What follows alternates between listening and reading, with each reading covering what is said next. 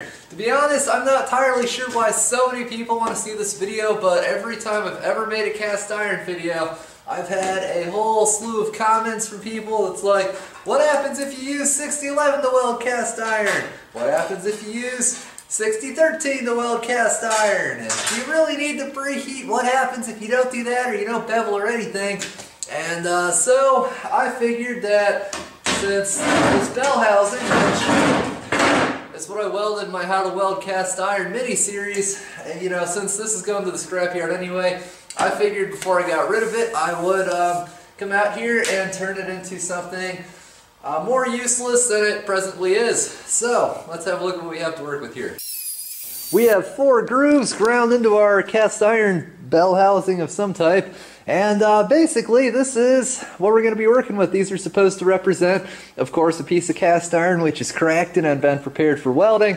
And you know, like with painting, if you're going to paint something, the actual spraying the paint on is a very small part of the process. When you weld something, the actual welding is a very small part of the process. There's a lot of other things you're going to have to think about and work with. When you're welding cast iron, you have to plan out a post-heat and a preheat. You have to do some filler metal selection, and heat management while you're welding is also very important. But ain't nobody got time for that. We're just gonna weld it, because what could possibly go wrong? That's why. First up, the 6013. Yeah, I guess there's not much to it but to do it. I'm going to go ahead and run this on electronegative on our Hobart stick mate. And 120 amps, I don't know. Let's set it about there and adjust as needed.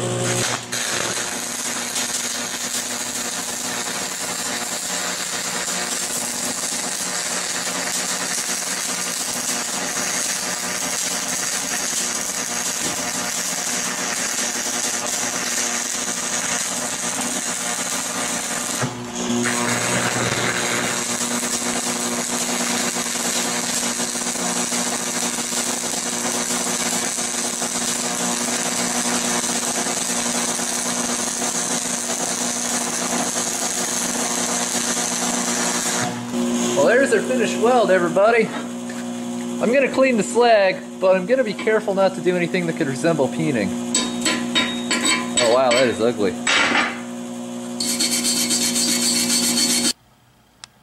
So here's the results of our 6013 welding adventure. As you can see, the initial weld itself wasn't all that attractive. We've got plenty of porosity going on here. It looks kind of like the surface of the moon. There's that big old hole in it. And I let it cool for about 4 minutes according to the timer on my camera, and in that time at the end of that time rather, I just happened to glance down and see this nice big crack going right down the middle of it into that. That is probably one of the ugliest welds I think I've ever made, YouTube. Alright, so 6013, not recommended for welding cast iron. In my opinion, not recommended for welding most things, but definitely not cast iron. Alright, next up, how about some 6011?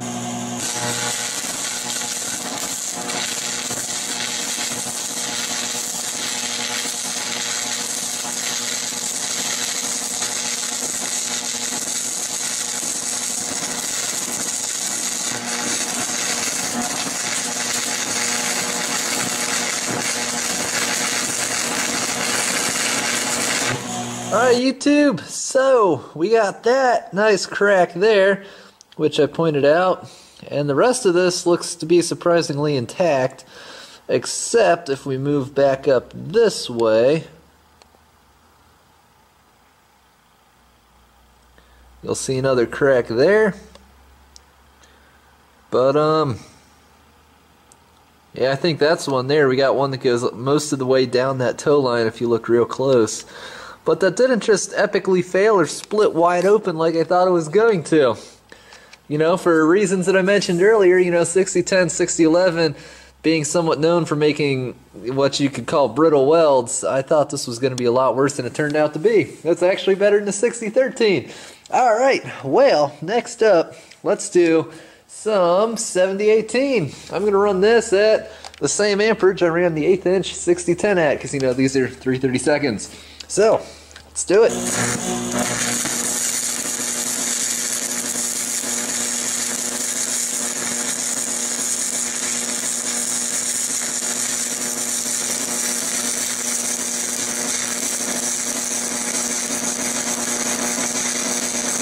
Check it out, YouTube. Here's our finished weld and all of its awesomeness. I told y'all that didn't run well at all. But if you look at the crater, you'll see that it's a little bit low, but it's free of cracks. Except for that in the middle of your screen. That might be a crack, I'm not entirely sure.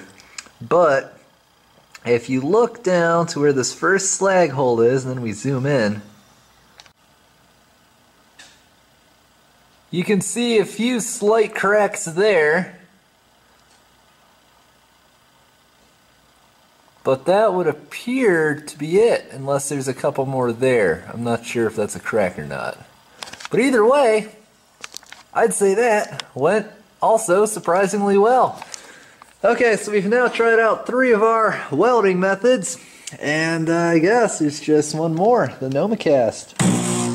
I'll just turn this up to, I don't know, a little past the 120. I've remembered that this welder does weld kind of cold. I don't know if that gauge is just off or what, but alright, we're still on electrode positive, so let's do it.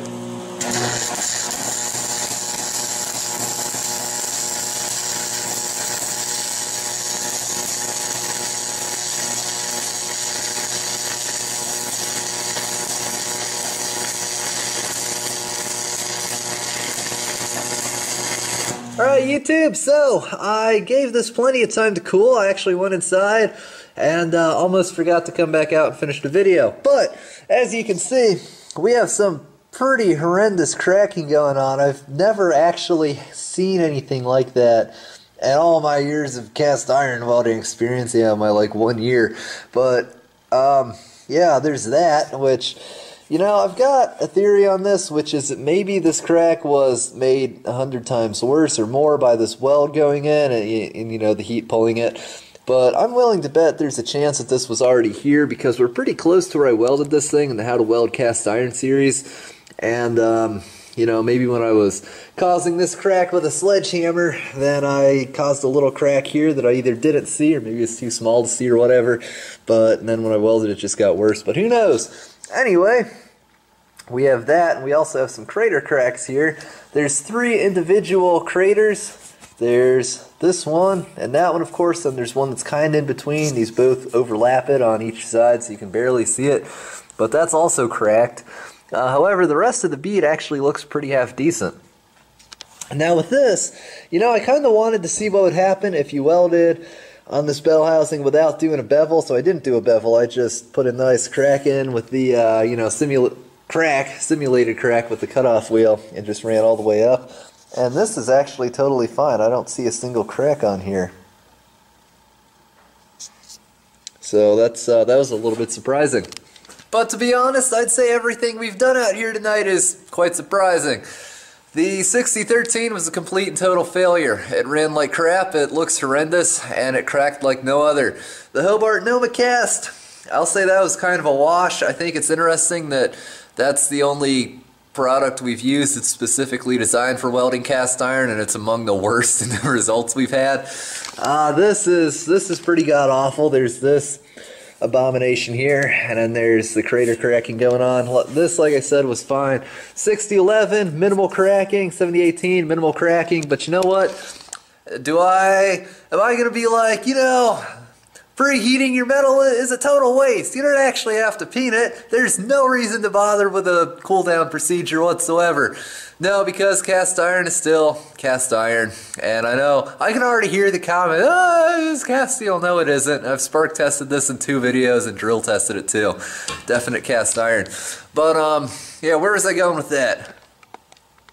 Right, everything in this video so far has been kind of a surprise. And, you know, this was really fun to do, but if you have something cast iron to repair, I highly recommend repairing it properly the first time, because if you don't, you know, if you try to weld it with the 6013 like I did, and you have a result like this, you know, like I did, then not only would I still have to fix this, I'd have to put in a much bigger weld, I'd have to cut out a much wider bevel, and then weld it up again, and, you know, it's not, you don't really save anything by trying to do it this way first. Also, the other thing to keep in mind is, just because the surface of these welds looks in some cases tolerable, that doesn't mean that what's underneath the surface is totally a-okay. I mean, there could be plenty of subsurface cracking going on, or especially with the 6011 weld, even though it looks okay now, I'd bet that'd be insanely brittle, and you know, it probably wouldn't hold up to all that much, but you could say the same for pretty much everything here.